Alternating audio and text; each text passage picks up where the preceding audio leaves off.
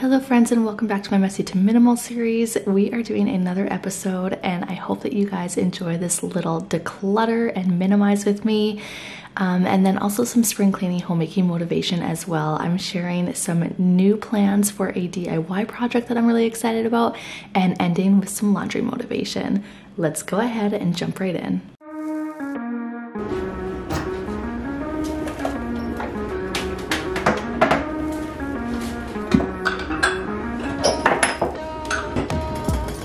Alright, I have been wanting to tackle the kitchen cabinets again for quite some time, and I'm so excited to be finally decluttering and kind of cleaning out these cabinets.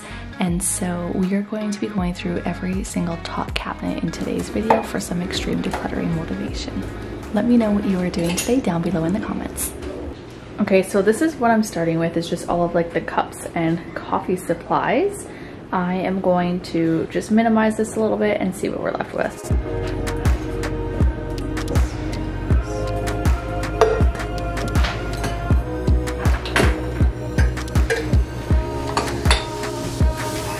So here is the random stash I am getting rid of. We just don't use it. I've had them for years, and yeah, this is broken. It's like a baby snot sucker, a nose Frida. It's amazing if you have little kids, but we're past that, and again, it's broken. So getting rid of that.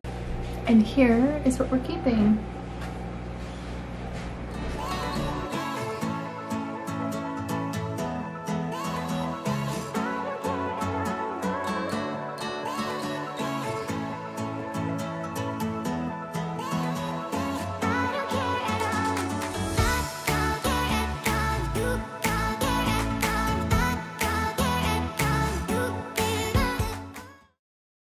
Okay, here's what we got going on.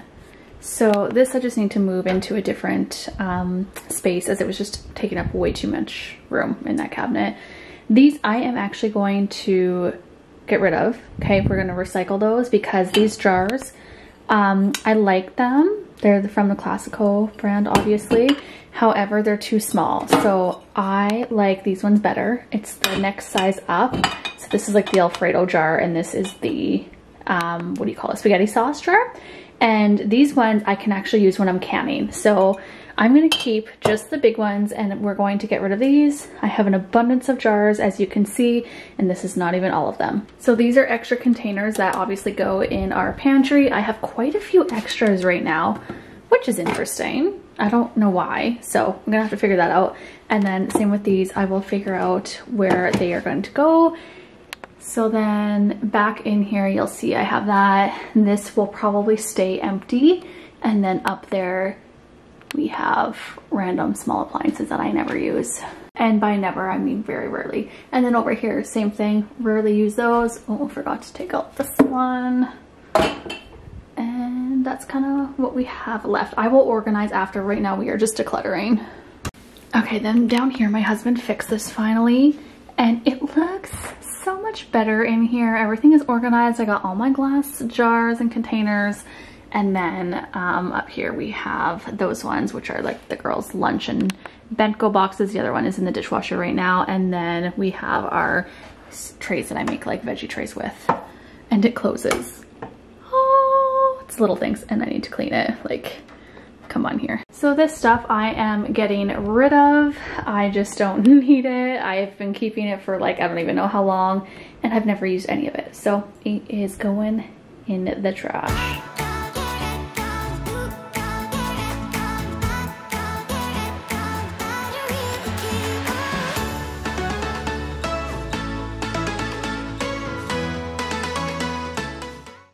Also, for now, I ended up keeping this little mug. I can't get rid of it. Not yet. I only have one, and that's okay. Moving over here, I struggle getting rid of these dishes, but today is the day. We're gonna go through them. We're gonna minimize it. Again, going from messy to minimal. Let's do this.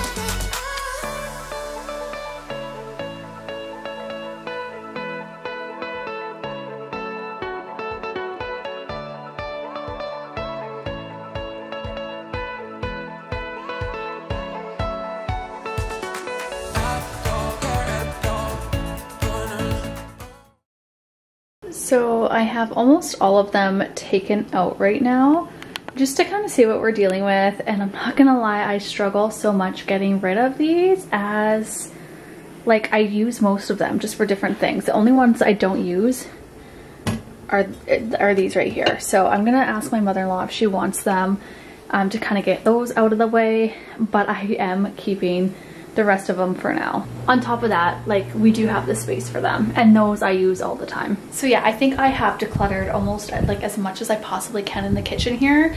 And so yeah, I do find like as you declutter, you're able to get rid of more and more and more and more. But again, I feel like I've reached that cap in terms of the kitchen. So flipping the camera around, this is the other side of my kitchen that I very, very rarely show because it just drives me insane. But we have some really big plans for this space. If you're following me over on my new Instagram account, you would have saw there, but we are building. I want to learn how to build this year, and so I can take you along this journey if it's something you want to see, but I'm actually going to build cabinets over here to match those ones. So it's going to have like a long black handle like that, and I'm going to paint it white, and it's basically going to fill this space and conceal literally everything here, including a couple things that are actually in the cabinet behind me. So stay tuned for that. Let me know down in the comments if it's something you would want to see. And yeah, I can take you around that journey of how to build, like how to DIY a cabinet slash pantry. Okay, so here's the after. It's a little bit better. So we use both of these plates, to be honest. So those we use like all the time because they're not glass, so my kids can eat them. And then when we have like company and stuff, those are kind of like our nicer plates. But eventually this stuff will go in the cabinet that I'm building. So that will be some space that'll be better utilized. And then I have some extra spices that I need to organize better as well, which is this cabinet. And it's again kind of our spices and then our medicine and stuff, which like isn't horrible. It's not, you know, that aesthetically pleasing, but functional. Bringing you over to my drawing board. This is what I'm planning for the cabinet, so you can kind of get a little bit of an idea. And then the interior has changed since I have drawn this up, but the only difference is like these two are going up here and these ones are going down here. So that's the only thing that's changed.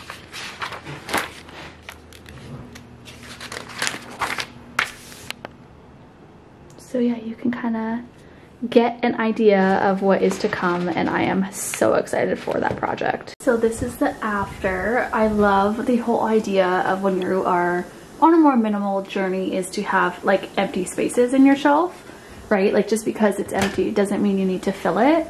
And it's nice to see some gaps here. And then I did end up just putting that there as it fits.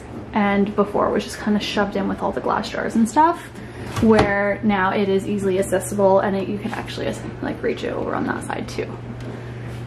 So that is very exciting to have that under control. Moving over to this side, you guys saw the coffee area a while ago, but same thing, there is some gaps. You can hear my dishwasher going again, surprise, surprise. But obviously that area is usually full of cups as well. And then here is this side. Same thing, there's going to be 2 more cups that fit there in that spot. So not much for empty space other than like way back there. And then this side we have our cups down at the bottom there. And then just kind of extra plates and bowls and stuff like that. So here's my beautiful pots and pans area. I should get a new shelf liner because obviously that one is like rusty and dirty, and yeah.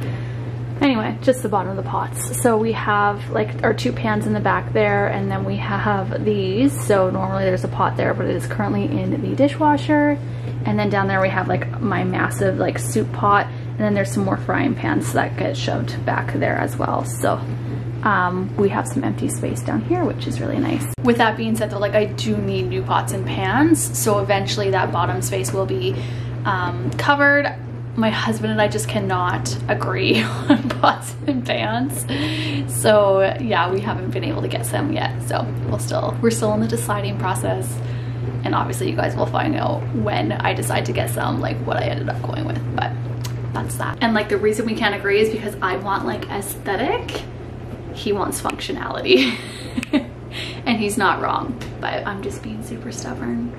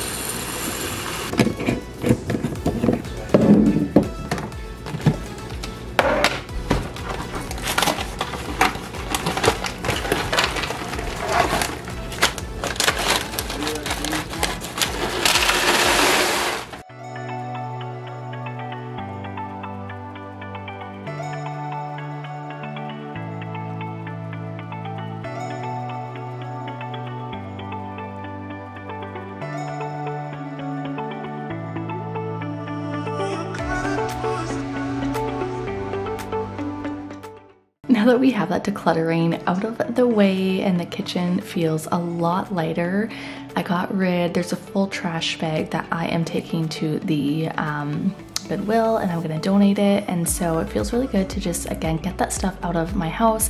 I find my decluttering journey, going from messy to minimal and just minimizing my whole house, simplifying my house, all the things, has really gotten so much easier. I mean, I started this journey in January, and I feel like the more you get rid of, the easier it becomes to also let go of things. And this is coming from somebody, like my husband literally used to joke and call me a hoarder. I used to struggle really getting rid of things, and so having this mental shift and just wanting to minimize our home has brought so much joy in my life. Our house is more simple, it is just easier to manage, and the benefits of minimizing far outweigh the cons of not minimizing. And so I hope that that can be a little bit of an encouragement for you. If you are someone who is struggling with, you know, a cluttered home, I hope that you can find the inspiration and the courage to just start decluttering, because it's going to feel so good. Again, I can actually easily manage my home now, and it is just amazing. So if you need some more inspiration in terms of simplifying your home, follow my new Instagram account, and yeah, stay along the journey with me. I share lots over there.